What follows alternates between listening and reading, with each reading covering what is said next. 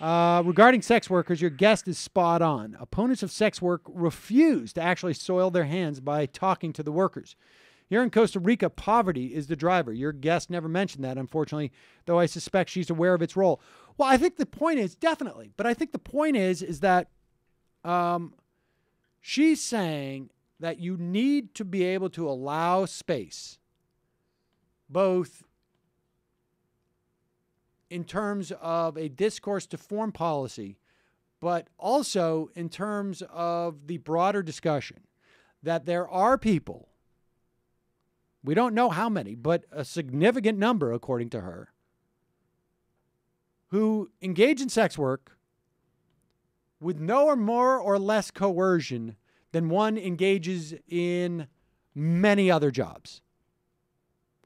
I mean, we've seen that there's a lot of people, if you give them opportunity to buy healthcare, low-cost healthcare on the exchanges, they will quit their jobs. I imagine you would see more of that if we had single-payer healthcare. If we had free healthcare for everybody, I think you'd see more of that. So there needs to be that space. Yes, poverty may drive people into sex work, but only if there's not other jobs to be had for those people. Poverty drives people into to work all the time, essentially, right?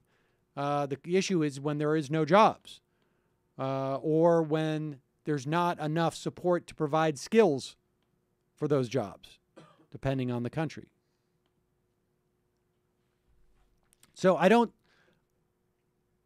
think that she would have an issue with that. And I think to a large extent, at least in our context, we're talking about American society. But I think the point is that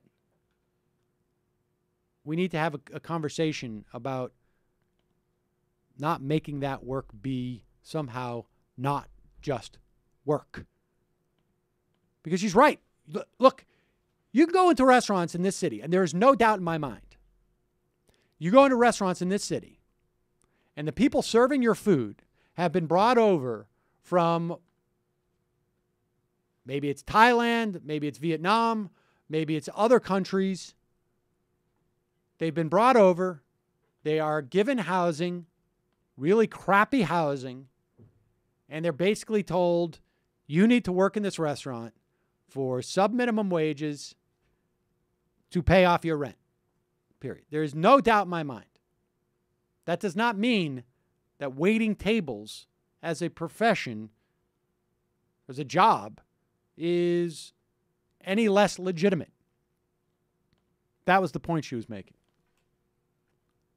And that in order to take on those serious labor abuses, you need to get sex work to that point where you talk about it in the same way. Absolutely. That's the next step after what you said. If you really want to deal she with... was, I just want to really underline, she was in no way, and she does not in any way minimize human trafficking or abuse.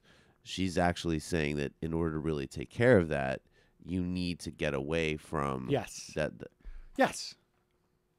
Yes. I mean, because you also then provide an incentive for, as opposed to a disincentive, for people working in that industry to say, hey, this is a problem over here.